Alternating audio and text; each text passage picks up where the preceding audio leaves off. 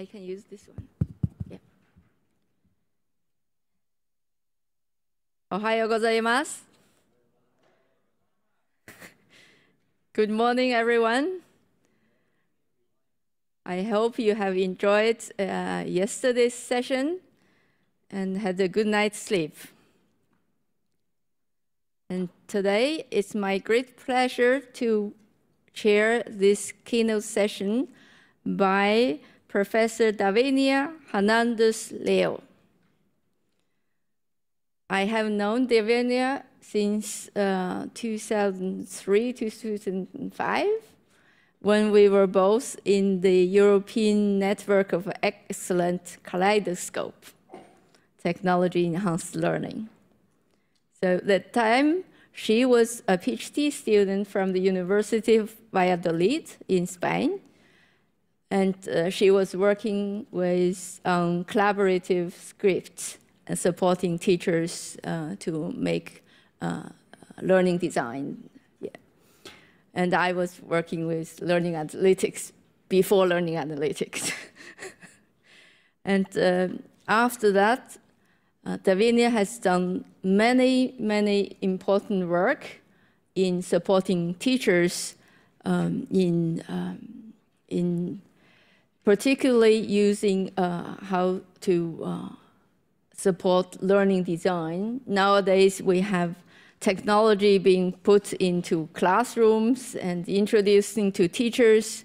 And I think teachers have a very important role in our field, in computers in education. So I'm very much looking forward to Davinia's keynote. And here is Davinia.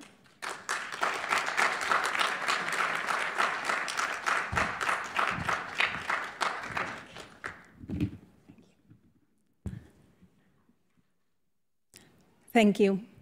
It's my honor and pleasure to be here today, experiencing this vibrant, this stimulating conference, this stimulating community.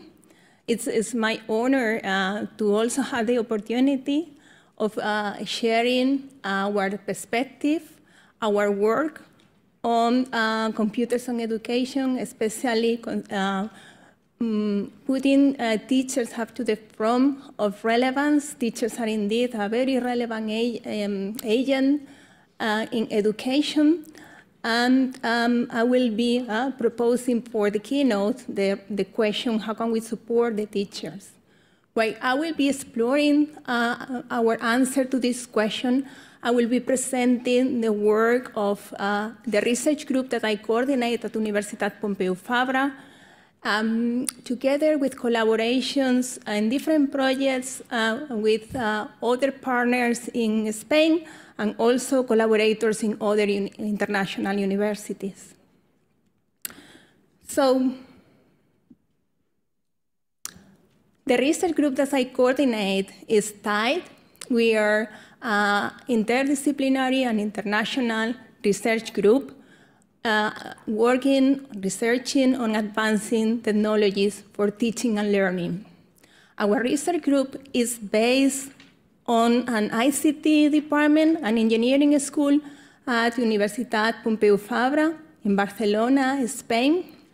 UPF, Pompeu Fabra University, is a public young urban international university, and you are all welcome to visit us.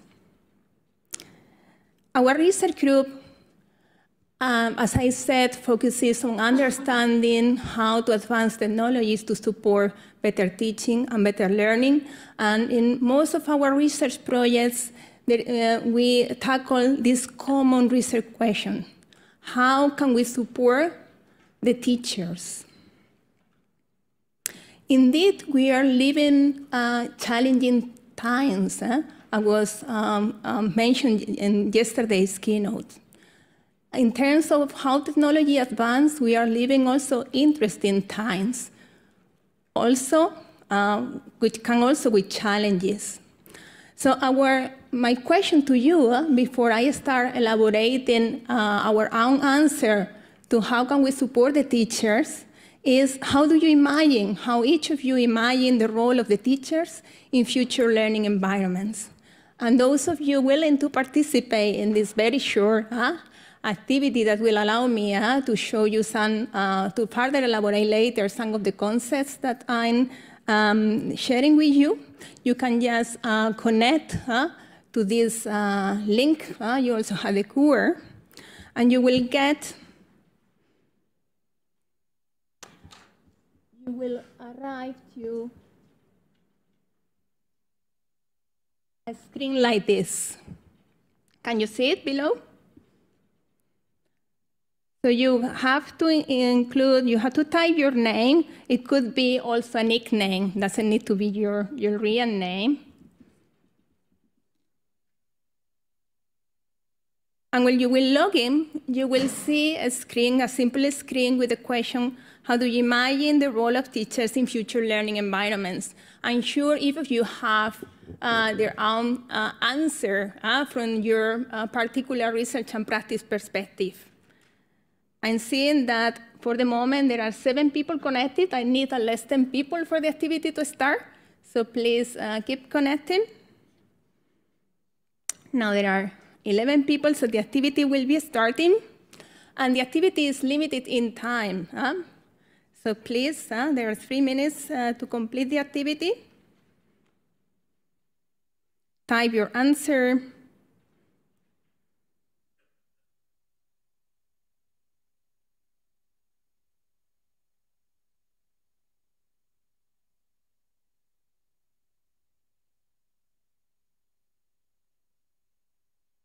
Submit. And then, because I see that there are still some people arriving that may be joining the activity now, and there are not many answers submitted. There are 4 already. So we have an answer by June, by Thor. But there are more people that may be willing to submit their perspective, their answer to that particular question. I'm increasing 1 minute.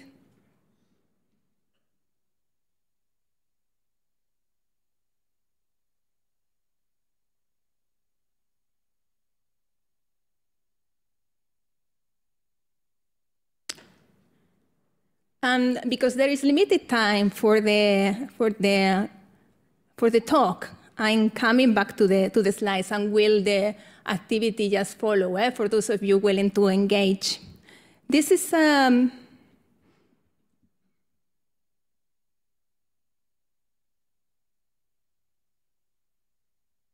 pyramid activity, that I don't know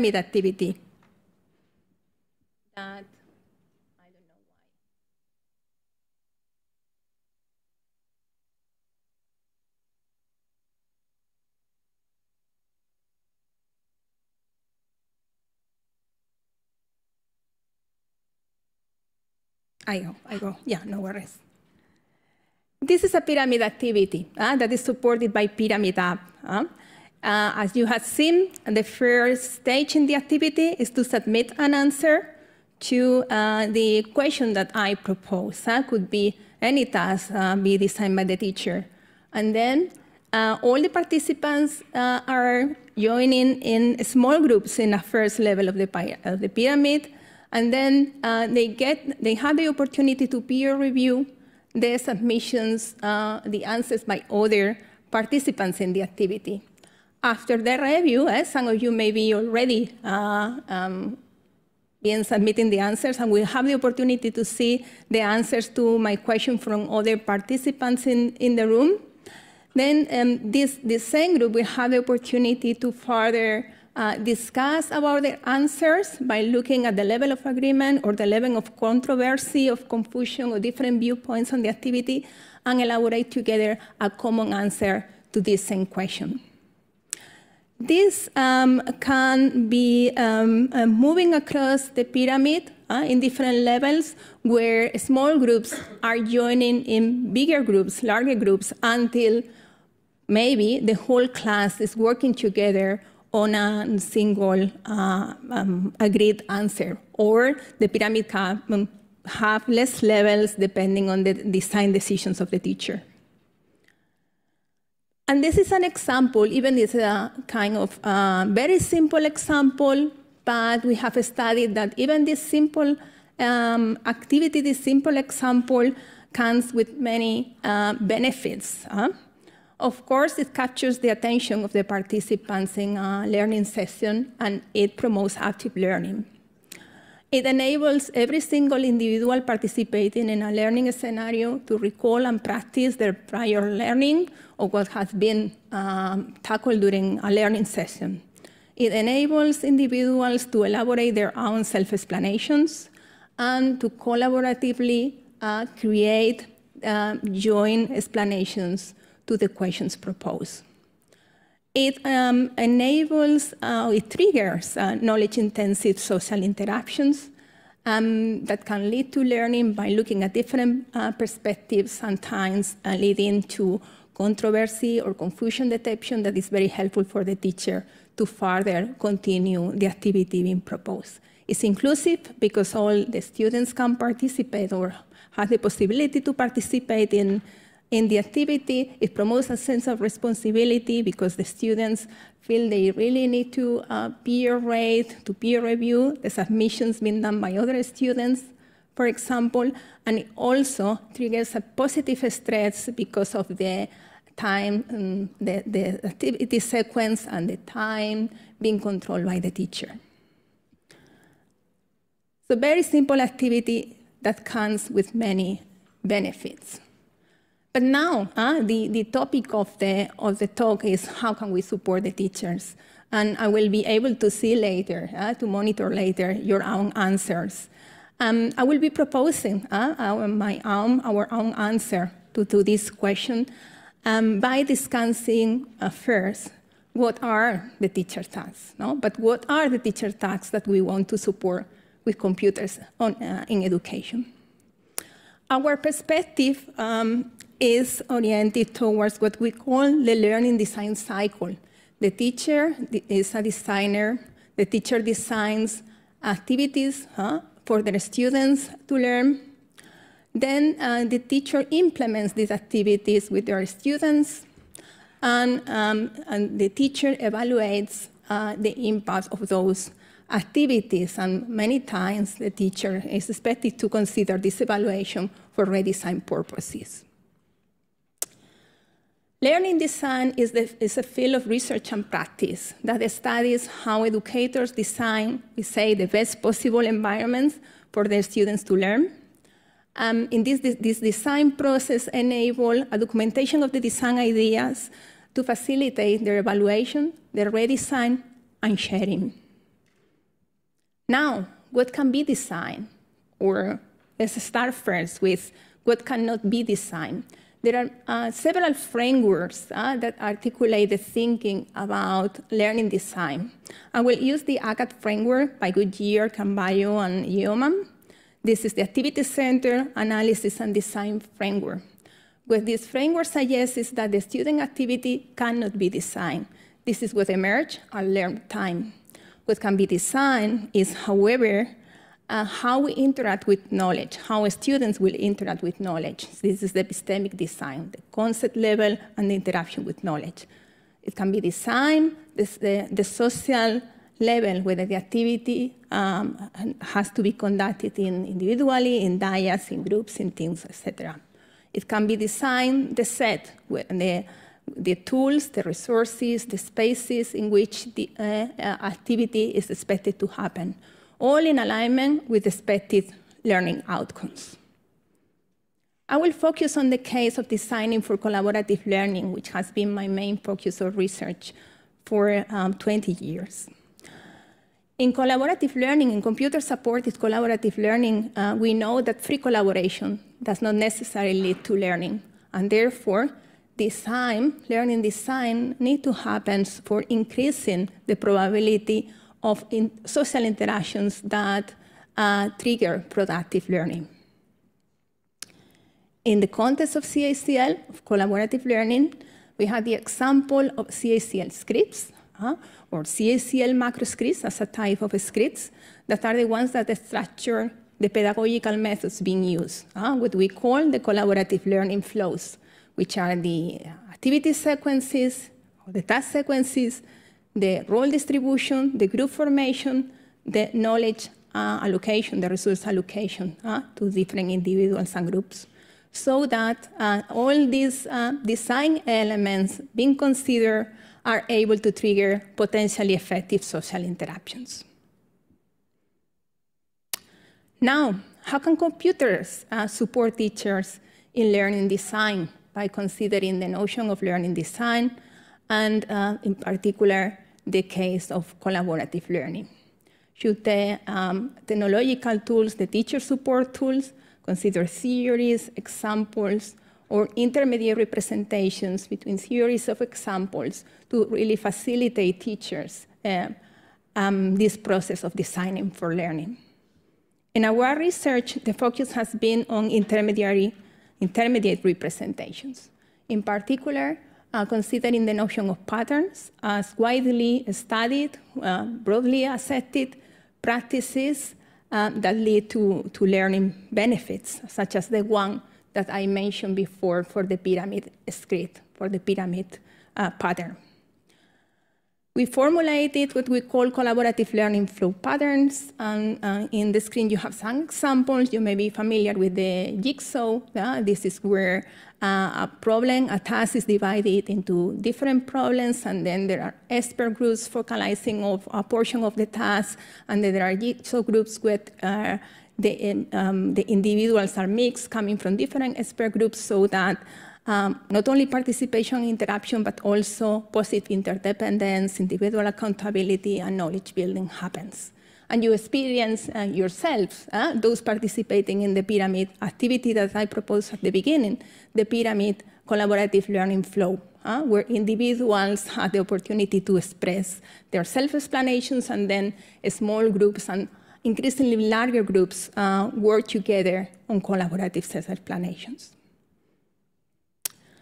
These intermediate artifacts for design that we formulated as patterns were later in our research translated into computational, let's say, templates, integrated in authoring tools that guide teachers in designing for collaborative learning by reusing these widely studied practices. And this was our collage, our collage authoring tool that we developed some years ago. Pyramid App is a tool that implements a particularization of the pyramid collaborative learning flow. And this is the authoring tool that enables teachers to design the kind of activities that you experience at the beginning. There are different possibilities. The one that you experience is one of those, but there are options for the teacher to configure different parameters of this pyramid collaborative learning flow. And we have been working on other pedagogies, and that's other authoring tools, such as authoring tools for designing project-based learning, in the particular case of developing what is called by UNESCO as the competencies for sustainability, considering the Sustainable Development Goals. Designing for blended learning, considering in particular now an extension that we are doing to one of our authoring tools in the case of the FLED project for patterns that are related to the flipped classroom approach. In the case of the Illumine project, the templates are templates for research lessons of evidence-based strategies. If you want to know more about these templates and this approach, there will be a presentation tomorrow by my colleague Mark Beasley, present here, that will further elaborate on our approach for this authoring tool. Authoring tools that also incorporate the possibility for learners to express their opinions about proposed learning designs, and therefore including the possibility of co-designing with the students. This is the case of the tool that we developed for the Blendy project, Blended Learning for Inclusion, and so on. So you've seen we've been developing authoring tools, conceptualization tools supporting learning design. But learning design can have other facets, other phases in when teachers are to design for learning. And these are also preparatory phases and investigation phases that may happen before the actual authoring happens. The preparatory stage, this is where teachers decide what is their design problem that they will be facing or they will be considering when designing for learning, or what is their dream, their design dream that they would like to explore later when proposing particular learning designs. Investigation has to do with understanding the context, the needs of a particular situation, and there are different tools that can support teachers when understanding the particular needs of their context. Inspiration as well, that is exploring what other teachers have been doing or have proposed to tackle similar problems, similar contexts, or similar dreams, design dreams. This inspiration may be obtained in teacher communities by looking at peer examples or by looking at examples that are proposed in specific authoring tools. As you see, there can be different tools supporting designing for learning that relate to the different stages of design, from preparatory to authoring, and also different pedagogical approaches. In 2015, in the METIS project, different partners in Europe developing at that time different tools supporting designing for learning. We joined to integrate our tools so that we were offering educators and what we called an integrated learning design environment, the ILD. And we have been extending this environment, this infrastructure, with more tools as they have been proposed and developed. This is not only an integration of tools, but it also offers a layer of social features, of community features, so that sharing, co-design, tracking of different versions of designs can happen. This is the logical architecture of the infrastructure.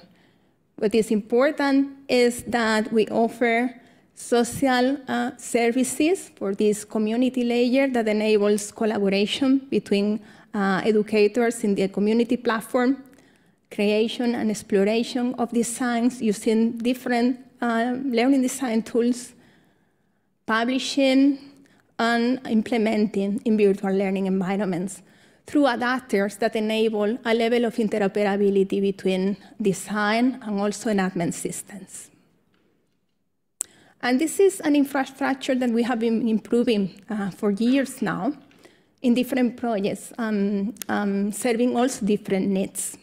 So we ended up, we started with an integrated infrastructure. We still have it, but we are customizing it for needs of different communities, focusing on diverse research and practice purposes. So we have been now building community platforms that customize our infrastructure, for example, for teacher communities that are eager to work on research lessons of evidence-based strategies, such as in the Illumine project. Teacher communities focusing on the design thinking methodology in primary schools. Teacher communities in our T-Skills projects that want to share and co-design activities focused on environmental awareness, including activities that use Internet of the Things technologies that have been developed in this project. This is at an European level. Augmented assessment, that is assessment activities using augmented reality, focused especially in maths and science in the augmented assessment project. Another teacher community, in this case, very unique community for another European project, Cacao, that is focused on designing by blending cell biology, music, dance, and visual art. So this community is for co-designing and sharing activities, blending all these concepts, and this is for preschool education. Teacher community supporting pre-service teacher training. So where the environment is used to train teachers in learning design of didactic units, of programs, but also in sharing, peer reviewing designs being created by others, and also having an accumulated perspective of the designs being created by years in their pre-service teacher training program. The infrastructure has been also transferred to different entities, for example, to the Catalan educational system, where there was a strategy of promoting STEM education, science and technology and maths education.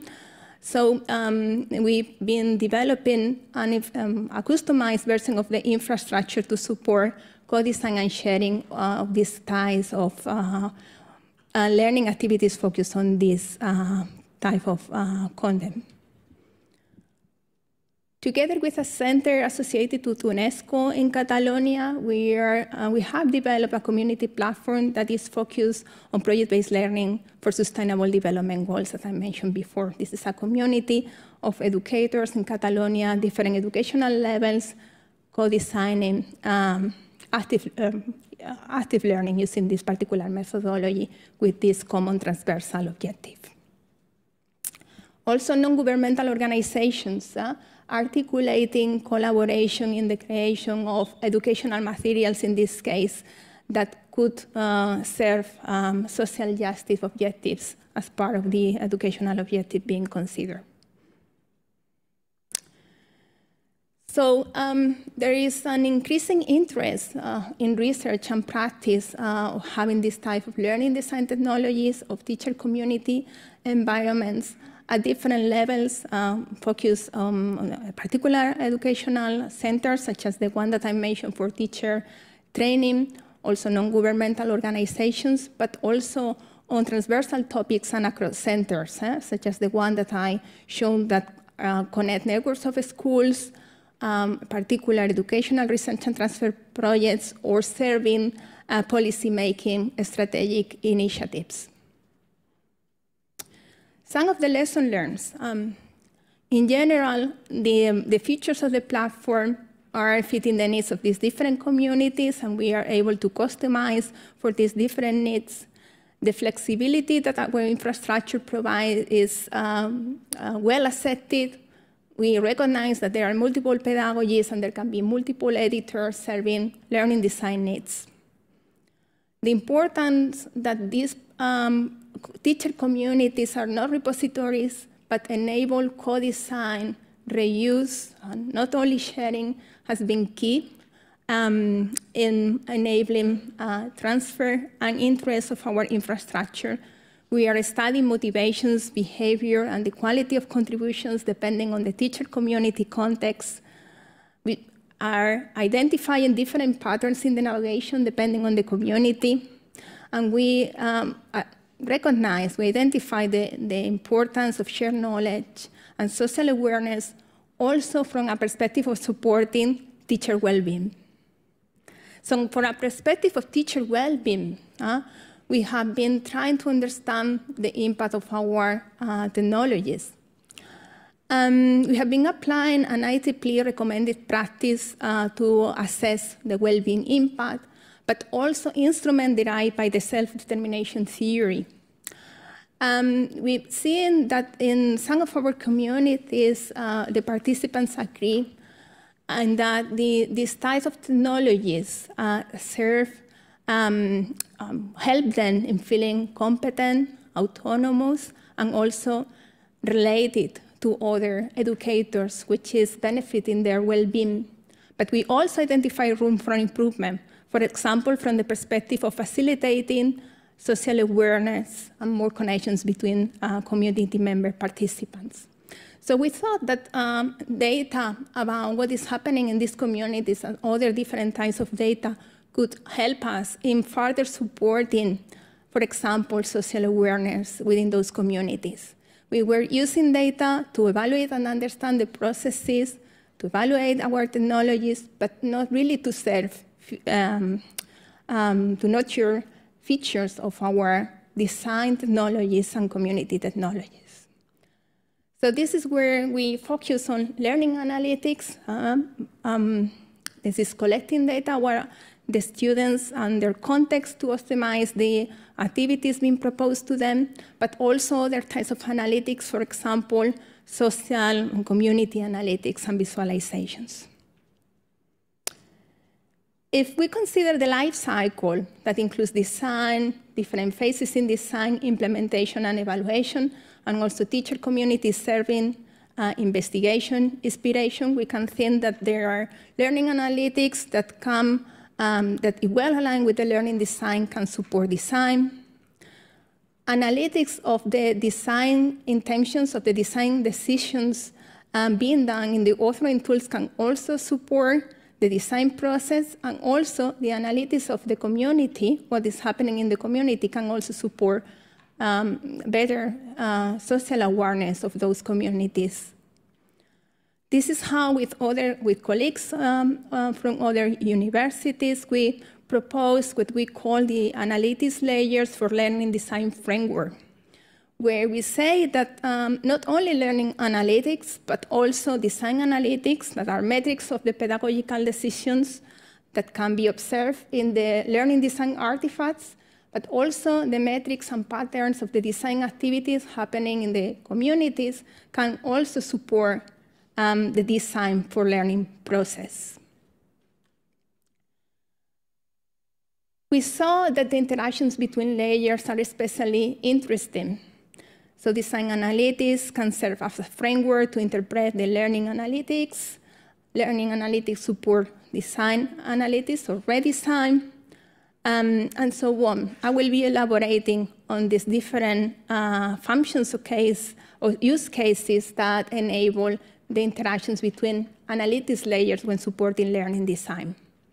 Analytics can support learning design.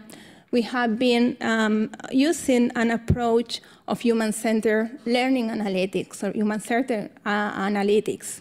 So we have been involving the stakeholders in the design of the analytics that could better support the different use cases that I mentioned before. The perspective was essentially analytics for awareness and recommendation if we consider this human-centered approach. So when designing an analytics approach, in particular an analytics dashboard for teachers' communities, we focus on how to support the social awareness that was identified as a need in the communities that we were supporting. Social awareness for mutual inspiration. So we were identifying in cycles using design-based research, which are the analytical indicators and the visualizations that better serve social awareness in teacher community platforms. So this is how we iterated these different analytics, visualizations, and indicators approaches for the ILD integrated learning design environment infrastructure.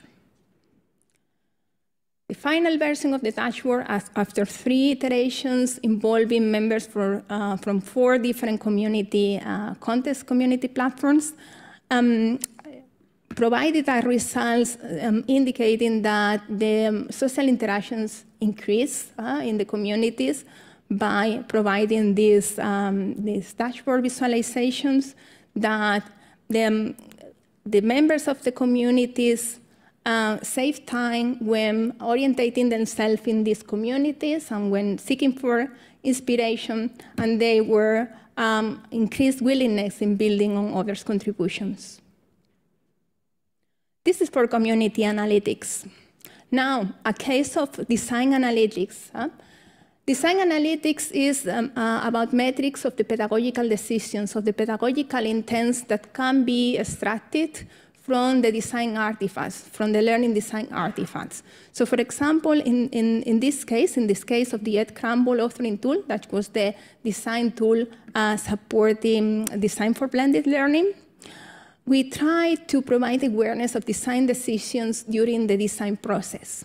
So there was a space in the authoring tool to visualize analytics of the accumulated design decisions, the different intents. So for example, you see here the type of, the analytics of how many tasks are proposed in class or outside the class, or the different types of assessments that have been proposed within a particular design, just as an example.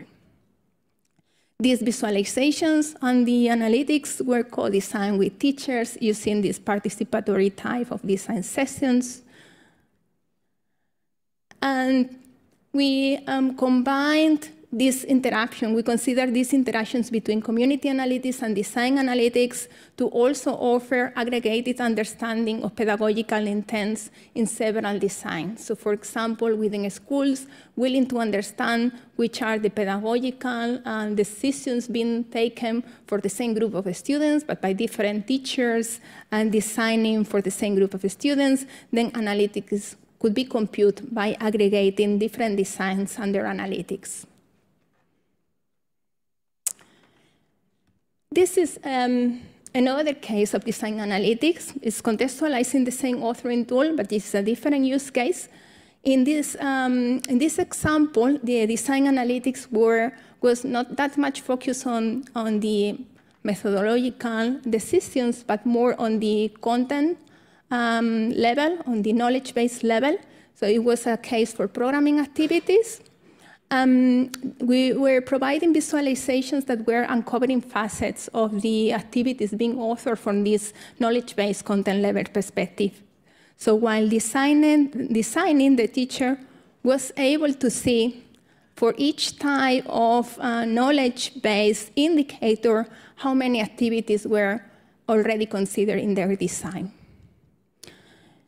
Our results show that this type of design analytics being offered on the fly while designing for learning allow teachers to reduce the cognitive load, especially in terms of mental demand while designing.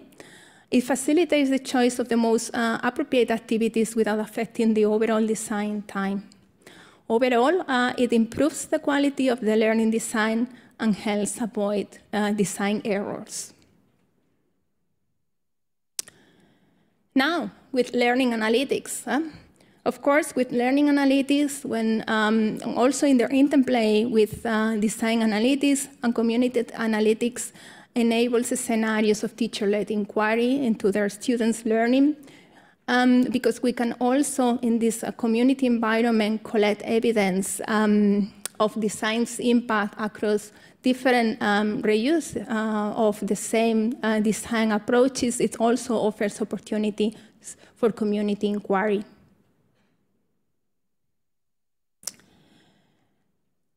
This is about how we can support designing for learning. But what about implementation? The implementation of what has been designed previously to the actual implementation with the students.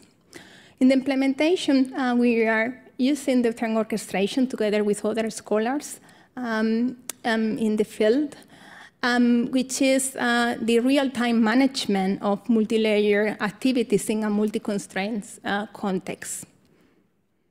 So this is how the educators, the teachers, manage the implementation of the activity in real time. And you experience, or some of you experience, the pyramid, a pyramid activity supported by Pyramid App. And I will focus on how we are supporting teachers in orchestrating activities using this technology, this tool. Pyramid App, we have been exploring its use in multiple different types of classroom activities, also while embedded in what we call narrative scripts, are longer scripts with a narrative, and social media, educational social media interventions in the context of the Courage project, and there is a partner also present here in the room. The use of the Pyramid App has been also explored in massive open online courses as a social learning opportunity that was offered together with other opportunities for social learning in the Future Learn MOOCs platform. The orchestration challenges were different in the different scenarios that I mentioned before. So of course, the requirements for orchestrating in large-scale scenarios are different than the challenges that we find in small-scale activities. So to support orchestration in these scenarios, we have been exploring different types of orchestration technologies that where the machine sometimes is more in control and the human is more in control, depending on the scenarios or the approaches we wanted to explore. In terms of orchestration agents, to support this real-time management of the collaborative learning activities and adaptive groups, we have been exploring mechanisms for elasticity and dynamism of the flow of activities and the group formation, and also the integration with activities happening in other spaces, so that predictions of how the groups will be working in the pyramid are computationally computed for adaptation in the pyramid app. But currently, our research is more focused on the small-scale classroom scenarios where the human is more in control with the assistance of the machine. We have been exploring orchestration dashboard for the pyramid app, and there we have been comparing different supports.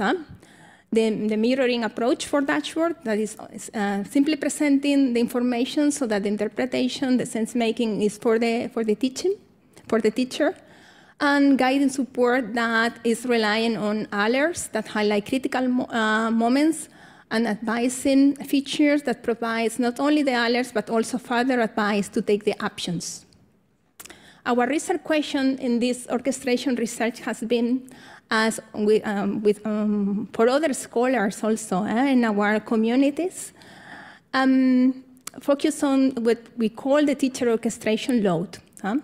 And we want to explore what is really orchestration load and how can we lower the burden of this orchestration load. And we say the orchestration load is what reflects the teaching attentive processing during collaboration, during classroom orchestration. And the teacher supporting tools need to lower this burden. So we have been researching on how teachers can make dashboard information actionable, how the analytics may be different when we move from learning design to orchestration, or learning redesign to orchestration. These different approaches to the dashboard, mirroring and guiding, and how they influence orchestration, also from the perspective of teacher well-being, and in particular, the teacher orchestration load. This is the current version of the pyramid app dashboard. We are always improving and extending the features, but you see how the teacher is able to see all the details of what are happening, including submissions, but also indicators of the level of activity by individuals and the different groups across the pyramid, and how the teacher is able to receive alerts and suggestions for intervention, and also to control increasing time, moving from phases, and so on. Different configurations of the dashboard have been studied. We have been studying these different configurations to explore the recent questions that I mentioned before. And in so doing, we have been able to deconstruct the notion of orchestration load.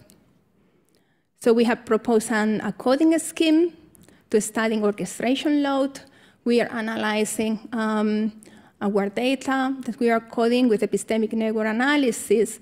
Our main results include that the guidance support is leading to more orchestration options by the teachers, so they address better the needs and optimize better, for example, the time being used, so more effective as well.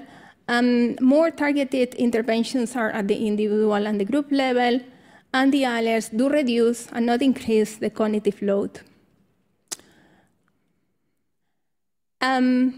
This study also enabled us to deconstruct the orchestration load, the tasks that the teachers conduct when orchestrating.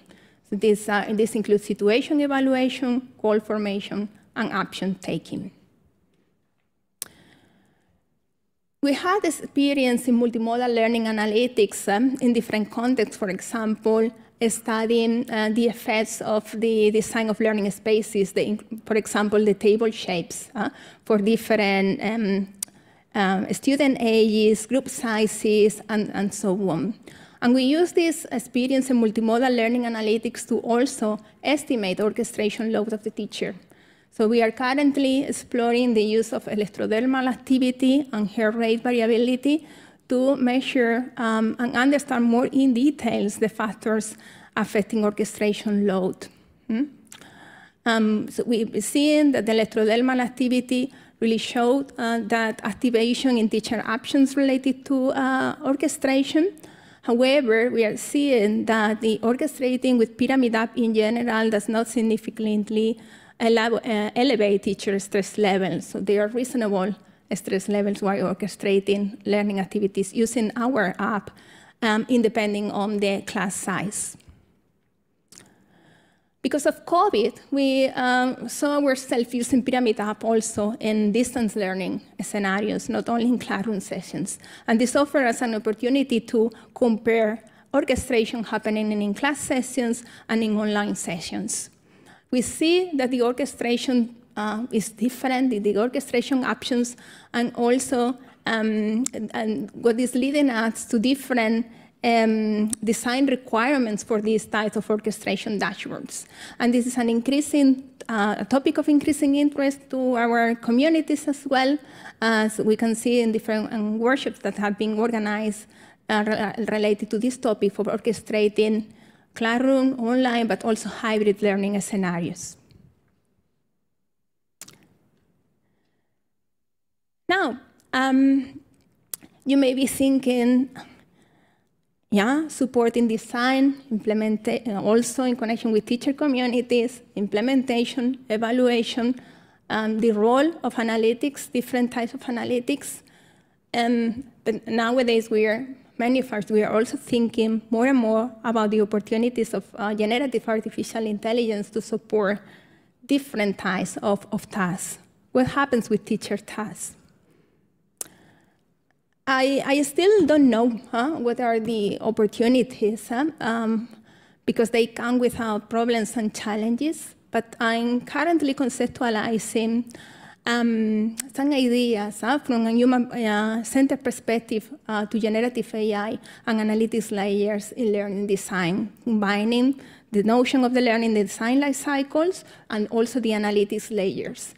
And we are conceptualizing speculative functions on how generative artificial intelligence may support design for learning across these different phases of the life cycle, also in connection with the analytics layers.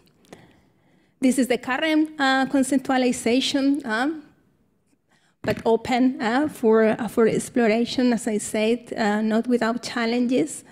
So the generative artificial intelligence can serve as a co-design facilitator, guiding role-play stakeholder discussion, for example, with adaptive stimulus questions for design problem identification, can serve as an inquiry analyst, generating options about the student's characteristics and needs in relation to the problem for the team to iterate towards deep investigation of the context, can serve as an inspiration hub, for example, offering conversational browsing of designs in a community platform or extracting patterns from designs, can serve as a design tutor to generate immediate feedback about how to increase the potential pedagogical rigor and quality of the designs, or as a prototyping consultant to assist when finalizing the creation of designs, when revising tests, enriching with images generated, adapting to several formats, or generating code, computational representations for platform interoperability. It can also serve as an interactive evaluator, facilitating a dynamic analysis and human readable explanation of a student's process. So to conclude, we are part of the people in charge of answering that question, on influencing what will be the role of teachers in future learning environment. The perspective being proposed in this keynote, our perspective, is that teachers have to be active agents caring and co-designing for better learning, but they can be supported by technologies, including learning design technologies, and I mentioned options for authoring tools and community platforms, orchestration technologies, for example, dashboards, different analytics layers, learning analytics, but also design analytics and community analytics, and maybe artificial intelligence functions. I mentioned some are speculative. We have to assess possibilities and limitations. If the smart teacher support tools are to support actual practice, they should be honest, being aware and transparent of their limitations. They need to respect human centrality, teacher centrality, and agency in the design process. And they should care for ethics and teacher well-being or hardware. One of the many things I've been learning these days is this gesture, right? Teachers care. Let us care also for them. Arigato.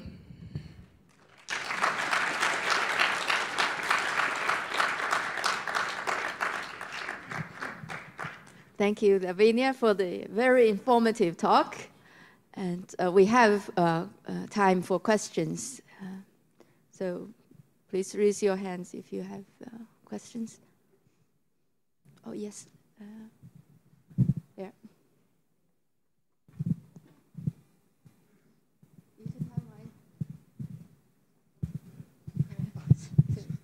Who come first?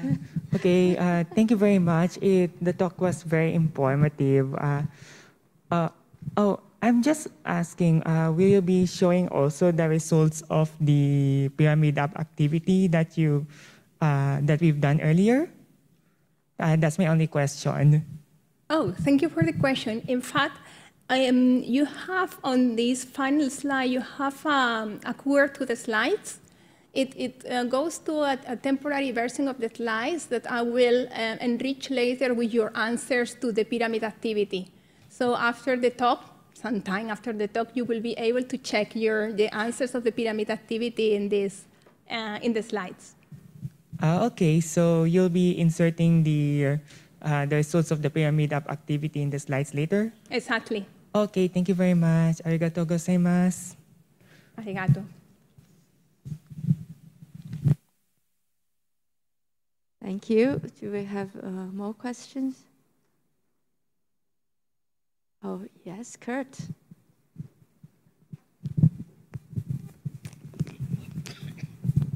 You showed us many tools and apps that have been designed. Can you give us, again, remind us of the scale of the group, of the teams, and the participants that are involved in all this, and the number of years? You said 2 decades, but intensively you've been developing, I assume, for the last 3, 4, 5 years. Can you give us kind of the recent history and the scope and size of your teams? It depends on the case. So, for example, in the case of the Pyramid app, we have been doing research with different group sizes. I don't know if this is the question, from small classes to large classes over 100. And also in MOOCs, there were, more participants, but it was happening, more in a different pace. In terms of the teacher community platforms, and teacher communities are at the level of an educational center of as a project, so very small, only teachers participating in a teaching innovation projects. And in other cases, such as, for example, the teacher community platform that we customize for the Catalan local government has thousands of participants of the teachers in the schooling system in Catalonia. But it depends. It must be a real challenge to keep everyone committed to the different causes that you have at missions and so forth. Exactly. I imagine your team meetings are quite large. My team, you mean the team? Yeah.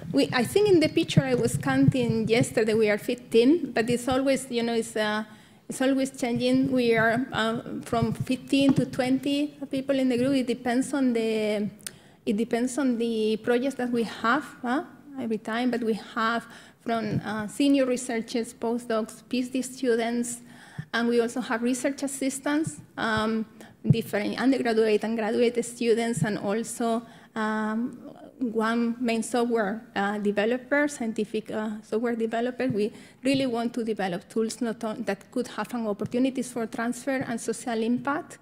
So for us, it's very important to have this role in our research group.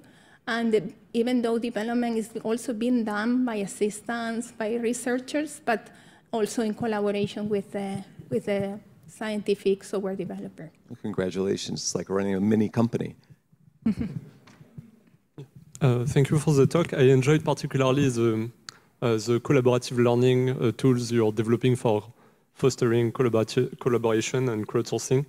I was checking a bit your articles about this, but could you please tell us whether you tried different strategies for forming the groups, like homogeneous or heterogeneous, when you're doing this kind of pyramid app? Yeah, thank you for the question. So in terms of group formation, we have been exploring, as you said, these different approaches using constraint optimization techniques, essentially. It depended on the scenarios and the purposes. So, for example, for this, in the MOOCs scenario, massive open online courses, we had the challenge of not knowing who will actually participate in the collaborative learning activities. So we were predicting the level of expected participations in future activities of the members in the MOOC platform, and depending on that, we were proposing the groups in the pyramid activities so that we were guaranteeing a level of participation within the group. So we were proposing group sizes and group formation. This is one example. In other cases, what we explore is how, to what extent we could identify different viewpoints, controversy in the students' submissions, so that we can also propose groups that were having a higher potential for knowledge-intensive discussions. So this is the two examples of group formations that we explore. So heterogeneity from this perspective, controversy and different levels of expected participation. So a level of participation is guaranteed by each group.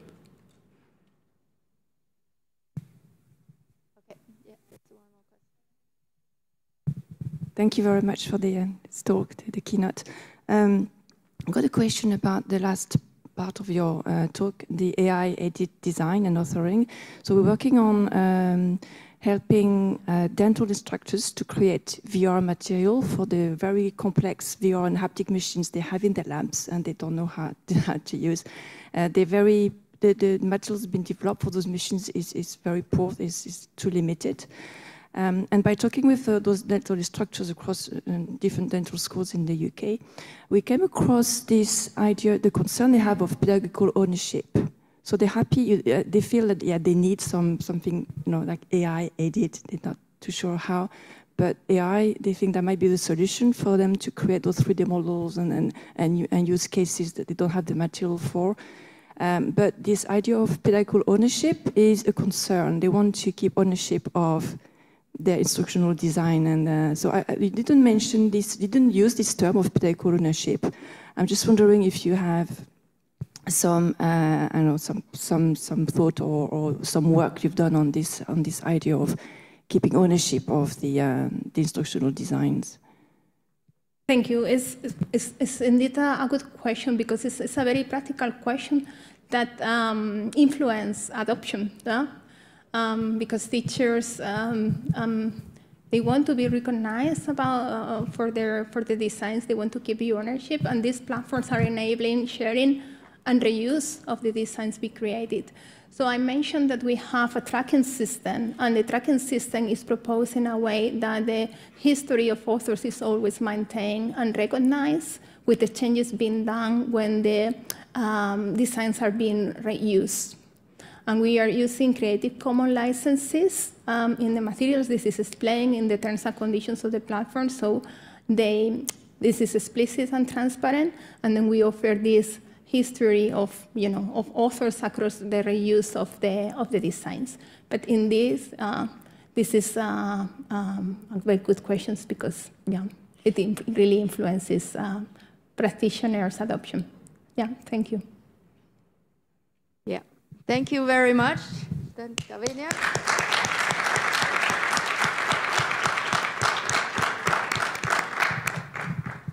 On behalf of the ICCE and conference organization, we'd like to present you with a certificate and a present. Thank you. Thank you very much. Arigato.